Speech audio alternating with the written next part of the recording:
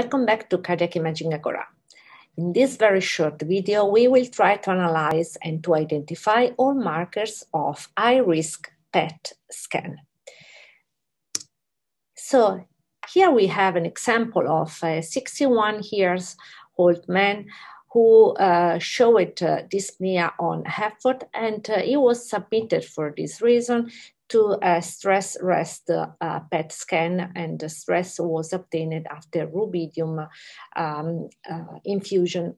And the patient was submitted in the past to revascularization by PCI stenting on LAD and on LCX. As you can see here, the PET images demonstrated a very high, large area of hypoperfusion after rubidium injection in the LAD and on LCX and RCA territory, as you can see here, as you can see here, and as you can see here. So a huge amount of hypoperfusion after stress.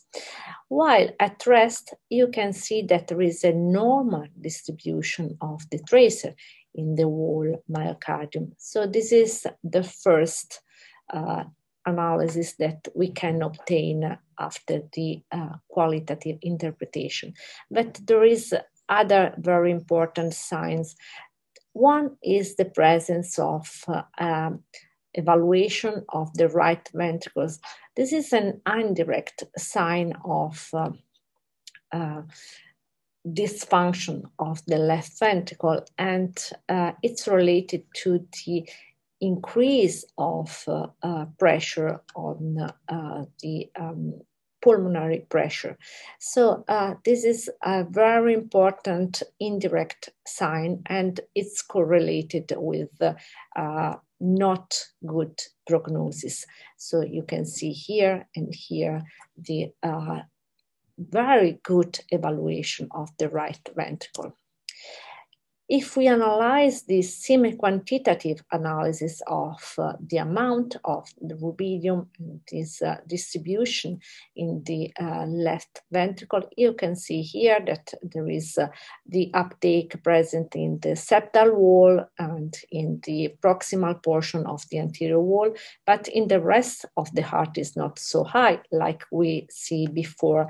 And the quantitative, semi-quantitative score of this uptake is so high that the final amount expressed by the SSS is around 37. This is a very high number, higher than the 10% of risk area.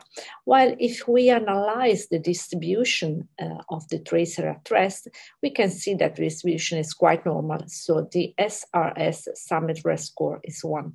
And the SDS, the distribution, difference in distribution is about 36. So there is a big area of reversibility that is in the involvement of multivessel territory, and this is the first demonstration of the huge amount of ischemia.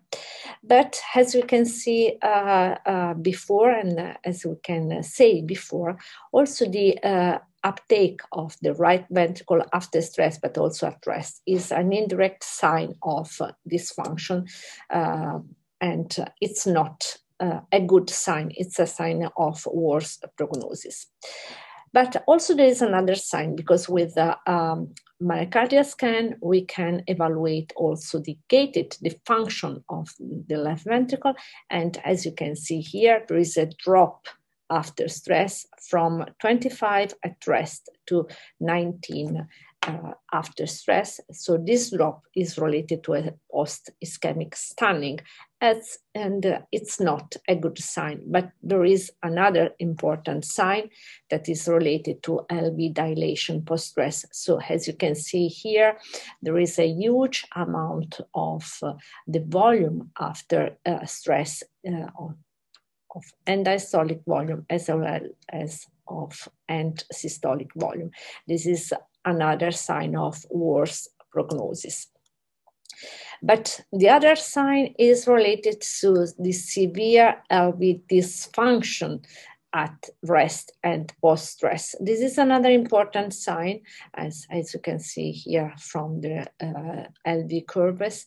And so you can imagine that we have in this ischemic cascade big area of hypoperfusion. That is the first step. So we have LV dysfunction, second step, LV function, third step, and all the steps in this ischemic cascade are covered by our PET analysis. At least we can observe also the severe coronary calcification obtained by the CT analysis, and this is the last variable that we can obtain with one stop-shop technique. Thank you very much for your attention.